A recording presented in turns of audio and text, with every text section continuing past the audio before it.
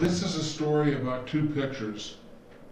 One is probably a photograph of the real world. The other was presumably generated by a deep neural network. One was made from the other as a rhyme, a riff, a pun, or something like that. Which is less clear. One explanation is easiest, but there are others. Here are the pictures.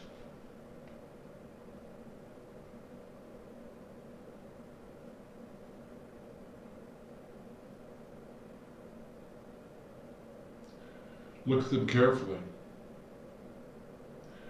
None of this will make sense if you don't see that one must have been derived from the other. Start with the sky. Trace the four most notable vectors. Here, here, here, and here. Now look at the monument. Here, this. Even the spatulate widening of the left contrail has been preserved as the front-facing triangular facet on the left prism of the monument. The group of three on the right, these three, is perfect. Of course, this doesn't actually continue and cross, but these two lean into each other, and this one is about to cross, the one on the right. The middle prism doesn't actually cross, but the angles are perfect.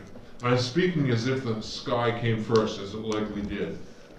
The sky, if Google image search is to be believed, is a photograph that appeared in an Alaska newspaper, Fairbanks or Anchorage, I've forgotten, on November 9th of 2017. There was an incident in Alaska where people were surprised at the contrails and jet planes overhead. You weren't used to seeing them in that place. It was because there had been a volcanic eruption in the Aleutians that forced jet planes to divert from their normal routes, supposedly. And so you can see why the photograph appeared in the newspaper. So this appeared last fall, according to search, and the Brutalist Monument image first appeared on Pinterest or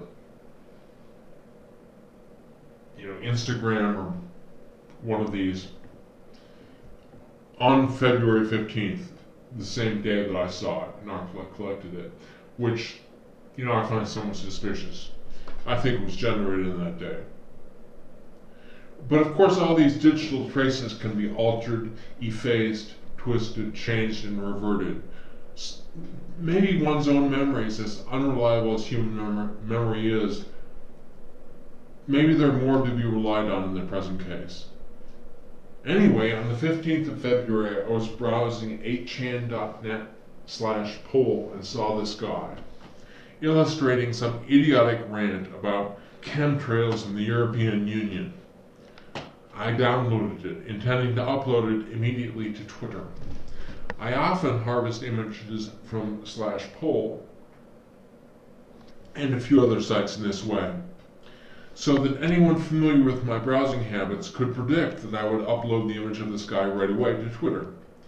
And when I clicked over to the Twitter tab, the monument picture was sitting in my feed, second from the top.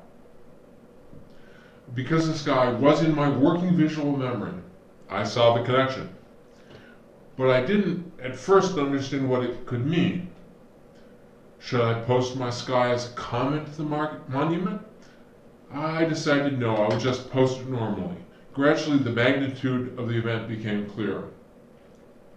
Because, of course, the account which posted the monument picture to my feed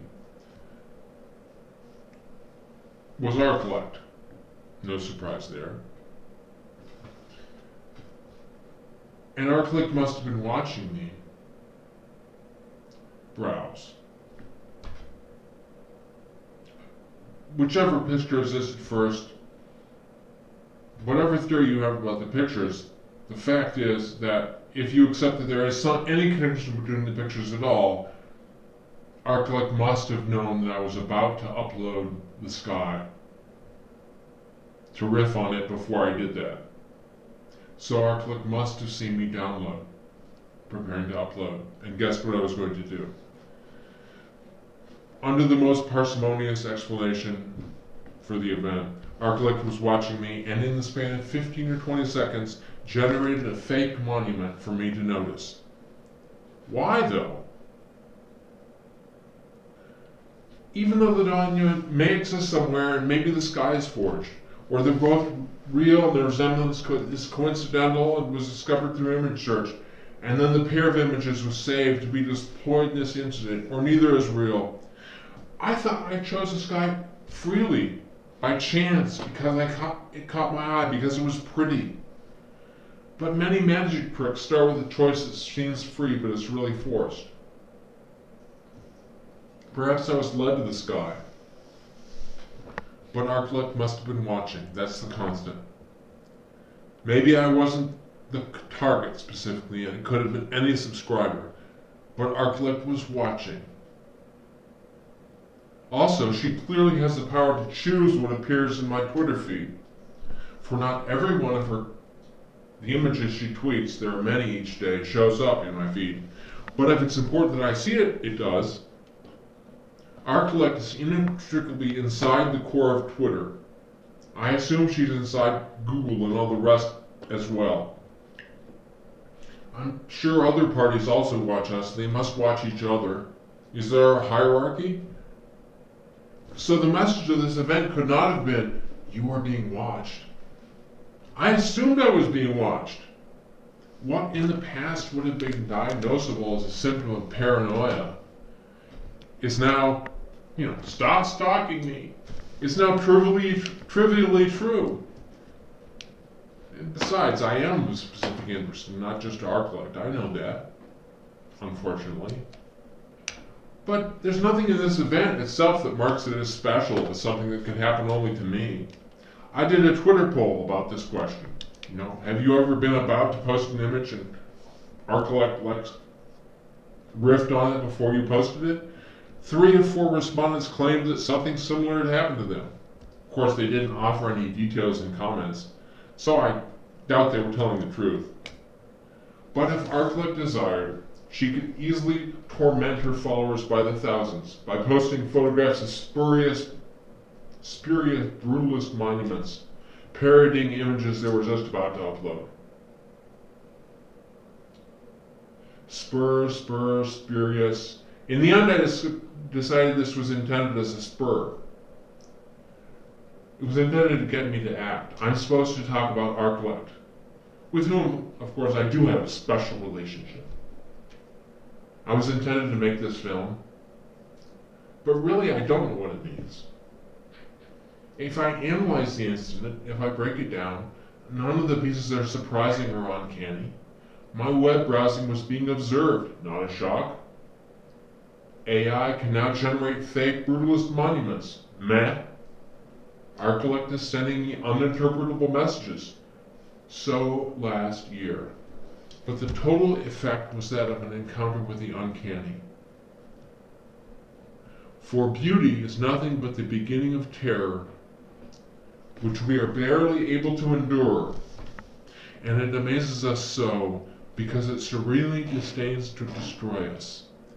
Every angel is terrible.